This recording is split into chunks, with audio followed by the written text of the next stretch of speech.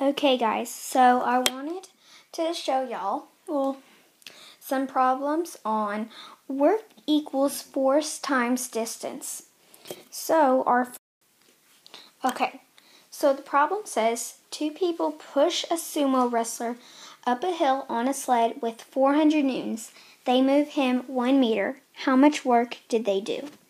So you want to start off, let me get a color picked out. You want to start off by putting your force, your distance, and your work. So your force would be 400 newtons. So you put 400, but you have to write kg and then meters over seconds squared. And your distance would be 1 meter. And then for your work, you are going to have to put a question mark because right here it says how much work did they do. So we don't know. And then you're going to come up here and you're going to write work equals force times distance. So your next step is going to write work equals 400 kg and then meters over seconds squared times 1 meter. Sorry, I had to squeeze that in. And then you're going to write work equals. So what you have to do is you have to do 400 times 1 meter. So your answer would be 400.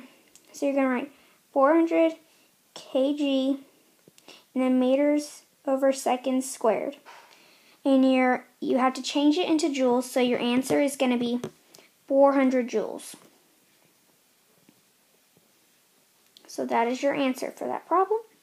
On to the next. So it says a bodybuilder pushes a couch with a force of 100 newtons and it moves 10 meters. How much work did he do? So you're going to start off the problem like we did earlier with your work in the corner. So you're going to put F, D, and W, so it's work and distance and force. For the force, you have 100 newtons, so you're going to write 100 kilograms in meters over seconds squared. And the next part says distance. So he moves 10 meters. So you're at 10 meters. And for the work, we don't know. So we're going to put a question mark because it says how much work did he do. So you just put a question mark. And then we're going to start the problem pretty much. So you're going to write work equals force times distance. And then you're going to write work equals 100 kg and then meters over seconds squared times 10 meters. Sorry, it kind of runs into the problem.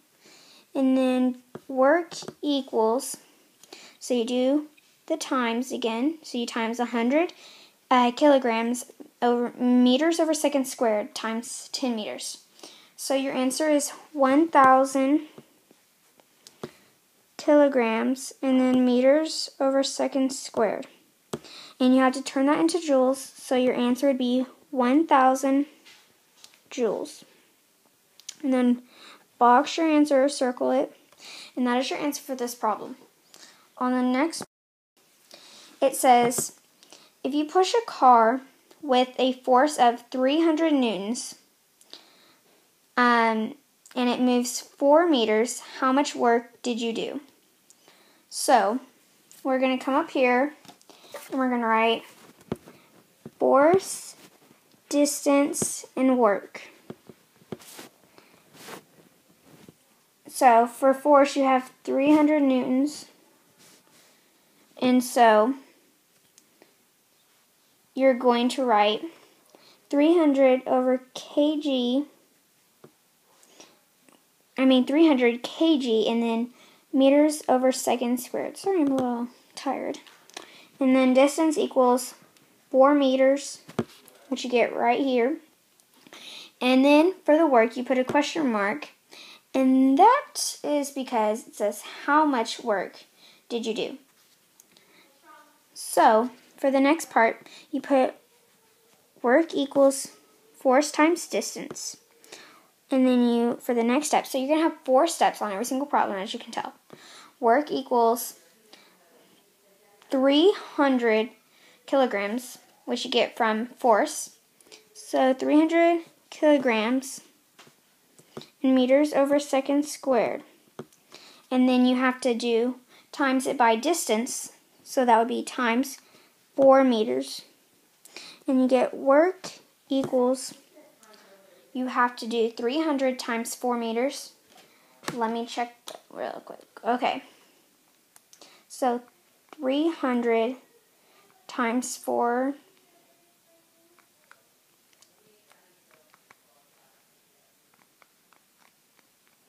So you get 1,200. Let me check that one more time because I'm not really sure on this one.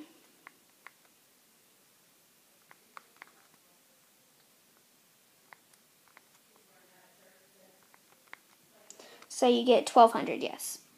And you put kg, sorry about that, meters over seconds squared. And you have to change that into joules, so your answer would be 1,200 joules. And then you box or circle your answer. And then you are done. Okay, I hope you're doing homework.